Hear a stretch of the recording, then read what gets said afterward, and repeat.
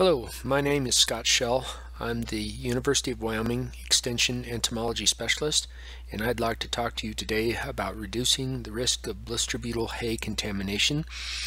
You may have heard about a terrible incident that happened back at a horse boarding facility in Wisconsin, where in January of 2020 they had an incident where some of the hay that they fed to the horses resulted in the death of over a dozen, and the injury from blister beetles to many more. So certainly you don't want that to happen, whether it's to your own livestock or to customers' animals, whether it's a high dollar barrel racing horse or a kid's pet goat. So it's an important topic to talk about, and how to reduce the risk of having blister beetles in your hay. Hopefully you'll come away with something that will reduce that for you. Just our standard disclaimer that if I mention products, it is not endorsement of the extension service. The common name of the family Meloidae are blister beetles, and the ones that cause problems in alfalfa all belong to the genus Epicata. They vary in their color, but they're similar in their size and their shape, as you can see here. They have some behaviors that make them the problematic members of the family, in that they'll come in swarms to flowering plants, and in the case of alfalfa, if it's flowering, that makes it suitable for them. So epicata, the root word of that is cauterization, essentially like caught, to burn, and cantharidin is the actual chemical that is in the body of these blister beetles, actually in their blood, and it's odorless and colorless. It is potent blistering agent and can blister skin and mucous membranes. You can see here in the lower left picture is a blister beetle that's been probably pinched and disturbed, and it's exuding this. It's called reflexive bleeding from their joints, and so it's a defensive chemical if they're attacked by a predator, or in the case of this other picture here, probably a blister beetle got between his collar and his neck, and the fluid from the beetle caused this blister on his skin. So you can imagine the damage it could cause if an animal consumes it in the digestive tract, in the mouth. So very nasty chemical the cantharidin is.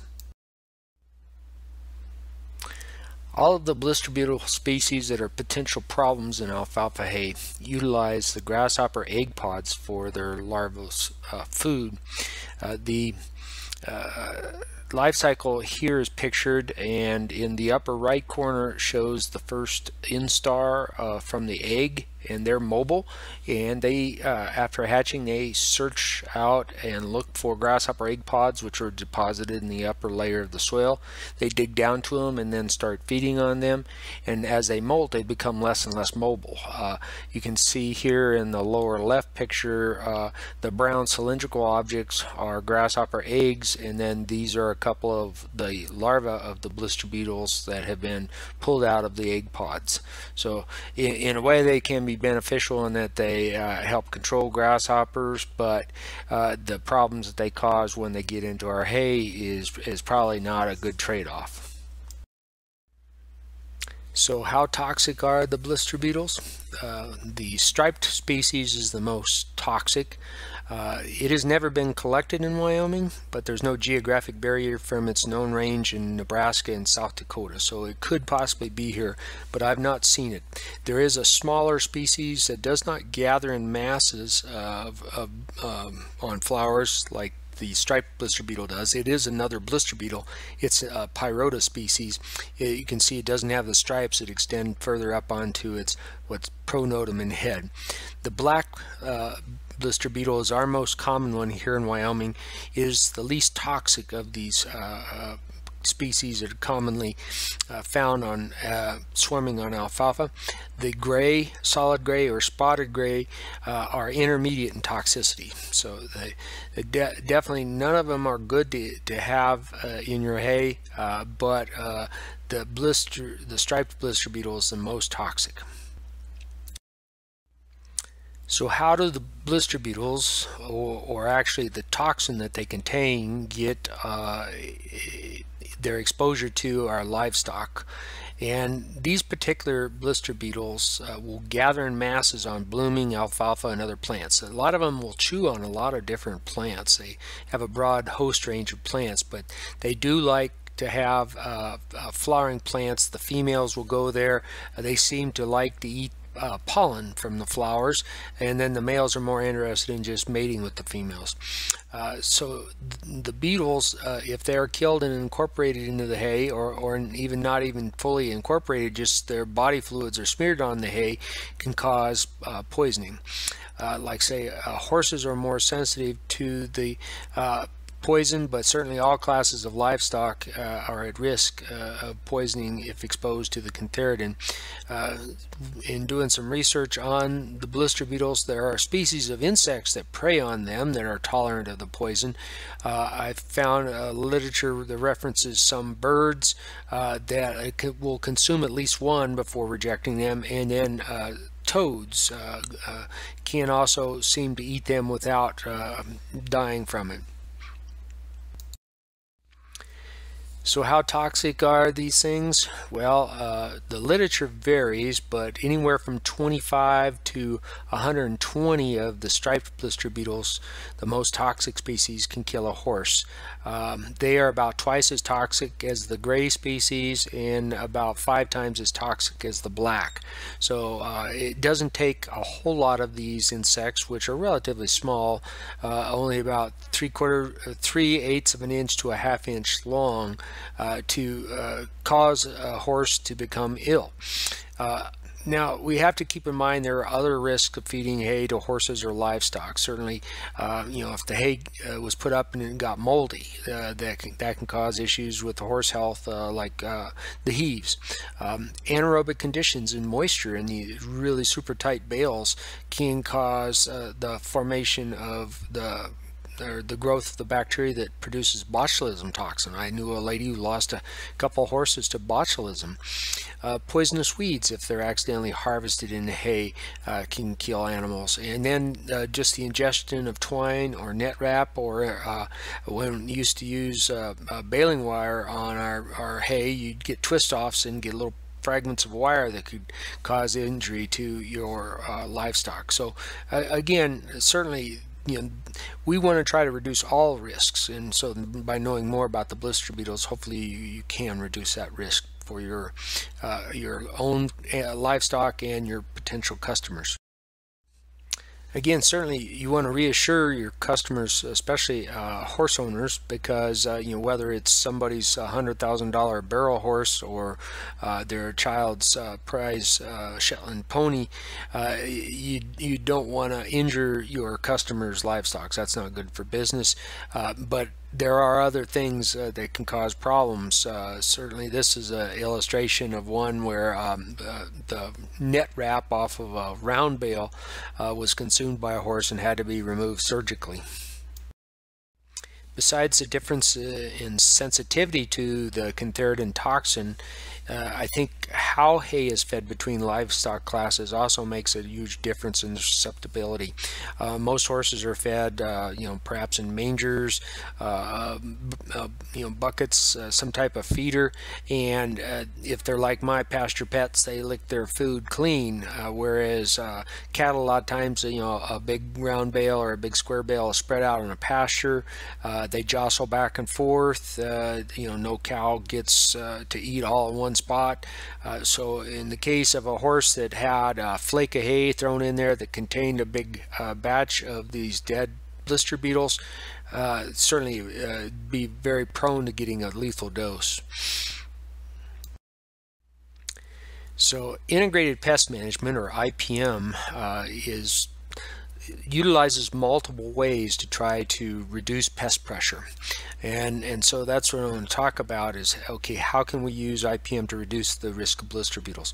Harvest timing is pretty critical. If you can cut hay, especially hay that is meant for the horse market, when there's little or no bloom in the field, you've reduced the risk greatly, because it's the blooming alfalfa that attracts blister beetles to swarm. Now, it's not just alfalfa. Other forage legumes in bloom can be swarmed by blister beetles, but alfalfa is certainly the most common crop that we have that problem with in Wyoming. In Wyoming, the first cutting is when our predominant species, the black blister beetles, population is the lowest. They will emerge, and the majority of the population will be out and active later in the summer, because that's when actually most of the grasshopper egg pods become available for their offspring. Is in summer, midsummer to late summer to early fall. So certainly that's important to keep in mind. Is harvest timing is number one. Is try not to cut hay, especially hay meant for the horse market, when there's a lot of blooms in it. Another IPM step to reduce the risk would be your harvest practices, trying to avoid crushing and incorporating the beetles into hay. In studies out of Kansas State, they looked at different types of machinery and found that the blister beetles could survive going through a swather or windrower, however you term that, if the conditioner or crimper rolls were opened up, so it wasn't crushing the beetles and the stems. Now, of course, that there is a downside. The hay won't dry down as fast if you don't have those stems cracked.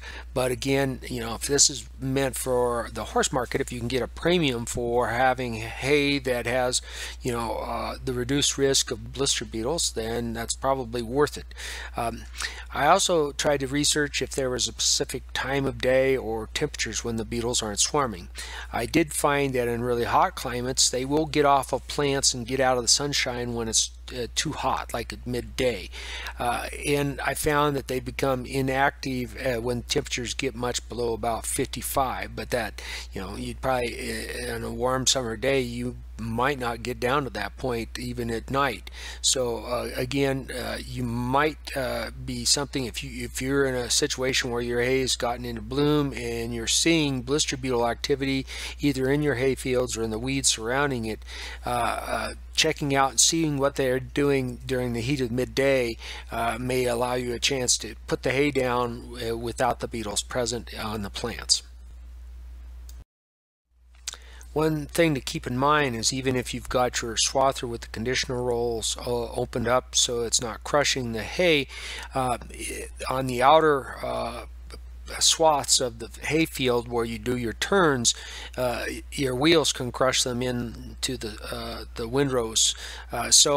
You might want to open up the field and not cut back and forth, let those outer swaths dry down and pick them up and harvest them. It's also thought that the outer edges of fields are more likely to have blister beetles. So they'll be coming out of the areas like the fence rows and borrow ditches that where grasshoppers lay most of their eggs, and then also you might have flowering weeds in those areas, and so the blister beetles could come into the field there. So it's something to keep in mind, because in a study out of Kansas State, they even found that say with the sickle bar cutting hay, if you're driving on that hay and the beetles were still on there, you could crush them onto it. So certainly taking steps that modifying your harvest such that you avoid crushing the insects is important. Certainly having the machinery operator, whether it's yourself or your hired man or a family member, being aware of blister beetles, what they look like, and why they might be in the field, and try to avoid harvesting them with your machinery is a good idea. But with modern machinery, at the speed at which it travels down the field and the width of the headers on that, it's probably going to be difficult. But again, being aware of it, so if you see them and they're in the field, and then take additional steps to try not to harvest them, is a good thing to keep in mind. Weed control around your fields to prevent flowering weeds from attracting blister beetles to there, which may bridge into your alfalfa field, is another possibility of a step to take. Most of the time, weed control is a pretty good idea to begin with. You don't want to spray the weeds while they're in bloom, because that might affect beneficial pollinators like honeybees from local apiaries or something like that. But if you prevent the weeds from going into bloom in the first place, then that's no problem.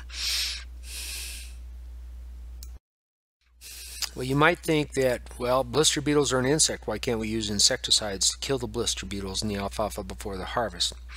Well, most of the insecticides that are labeled for blister beetles require at least a 7-day pre-harvest interval.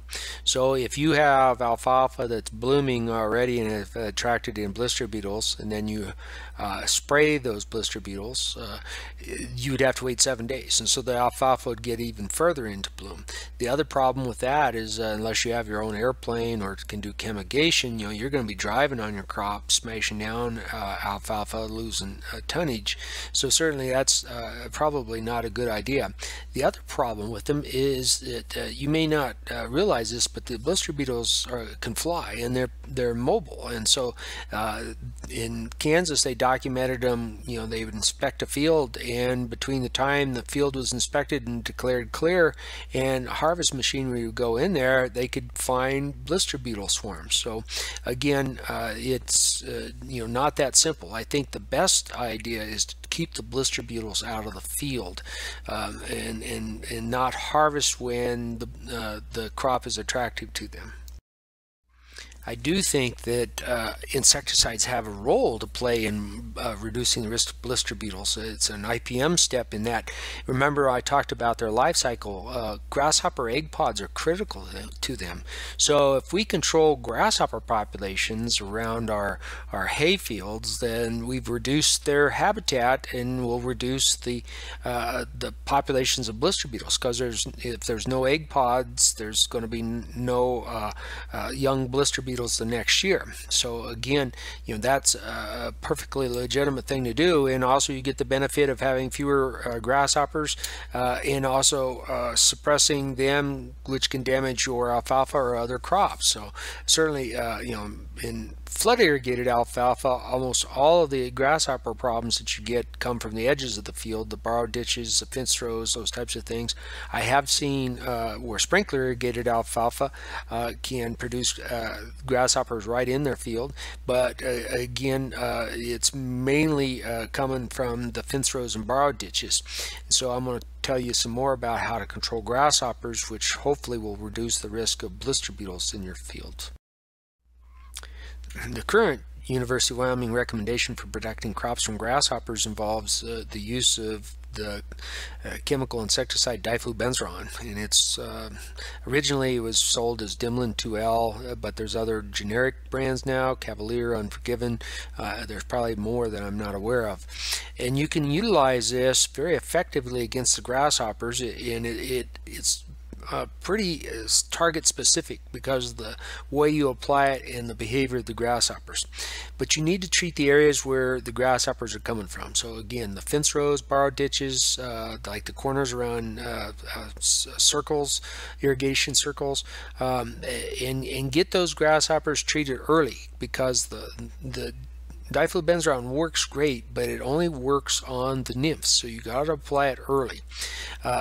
You can use it in these non-crop areas, and it's very economical in those situations as compared to products that you would actually would apply in your alfalfa field. So again, for non-crop areas, the label is a cut and paste here that explains it, but you can utilize 2 fluid ounces of the diflubenzuron per acre, and again, that should give you at least 30 days of residual control. And again, this is a product that's not a neurotoxin. It has a 0-day grazing restriction, so animals are not hurt by it other than the immature insects that consume it, and I will explain how it works against them then. So the diflubenzuron works on insects that are immature that eat it, and then when they go to molt, it will kill them. And so it's not a neurotoxin. It only affects the chitin that is in the exoskeleton of insects. So the majority of our pest grasshoppers overwinter as eggs in the ground, and that's what the blister beetles are utilizing. So if we reduce their population, we reduce the blister beetle population too. Grasshoppers to be killed by it have to be immature, so they haven't have their fully developed wings and are smaller. They're not sexually mature at this point. If they consume the dimilin, it'll interfere with the molt, which is usually done hanging upside down on vegetation. And then this is what it looks like after they've tried to molt, after they've ingested dimilin. They're caught up in their old exoskeleton. They're rupturing. They essentially will die. Other insects and scavengers will clean them up, and you won't even, they'll just kind of melt away. Essentially, there's no dead insects laying everywhere. It's because it protects things like the pollinators. They are not picking up and eating the vegetation that's been treated with the dimilin, and even predatory insects are usually adults and will not be affected by this because it has to be consumed as an immature insect to be lethal. The grasshopper crop pests all belong to the genus Melanoplis that affect alfalfa and are usually found in association with alfalfa fields. So you got the migratory, differential, two-striped, and red-legged. I put up the pictures of the nymphs because that's what you're going to target, is the nymphs when they start hatching. When they hatch out of the ground, they're about the size of a grain of rice, but they still look like a miniature grasshopper. If you combine all four of these species, they can have a hatching period up to 52 days long. So you're probably going to have to treat at least twice. You'll treat early and knock off that part of the population, and then if you have continued hatch after the residual of about 30 days on the diflubenzuron, you'll want to treat again, and that will fully suppress the grasshopper population around your crop fields and hopefully suppress your blister beetle population as well. There are multiple ways to treat the small areas, the fence rows, borrow ditches, where these crop pest grasshoppers can hatch out in enormous numbers. Like this ATV, a lot of ATVs are set up for spraying herbicides. You can also then utilize them to use diflubenzuron and treat those limited areas. This is showing a boomless nozzle, the spray pattern with just water shooting out in one direction. So you could drive along your fence rows, your borrow ditches, and treat those rather easily. The diflubenzuron is a restricted use pesticide, so you need to get your applicator's license. There are other options that are not restricted use, such as the carbaryl, or better known as 7, or the malathion perhaps, but again, they have much shorter residue periods. So again, the diflubenzuron is superior for this use and is worth going to the effort to get it and utilize it. So there are many different types of spray rigs that you can set up to treat these limited areas. There's also products with baits for grasshoppers, poison baits that really target grasshoppers well. Again, they don't have the long residual, so you will have to do more than one application, because remember, the grasshoppers, all four of those species from beginning to end, can span over 50 days. So essentially, you'll want to do a good job of controlling them in order to suppress their population and in turn suppress the blister beetles. So there's more information out on the internet, as you probably know, about blister beetles and the risk to alfalfa hay and livestock. The Merck Veterinary Manual is online, and you can read about the symptoms of blister beetle intoxication and what treatments are available. Again, prevention is the best thing to do. Kansas State University Extension has a very informative bulletin, MF 959, available that is a good read. You can get it here at this web address, or you can also search for these words, Kansas State Blister Beetle MF-959, and that should bring it to you. If you have any questions about blister beetle IPM or grasshopper control, I'll be happy to try to answer them or put you in touch with somebody who can. This is my phone number, and again, my name is Scott Schell. My email address is sschell@uwyo.edu. So again, I want to thank you for your time and attention, and hopefully this will enable you to reduce your risk of blister beetle contamination in your hay, whether it's for your own personal use on your farm or ranch, or if you're selling it commercially.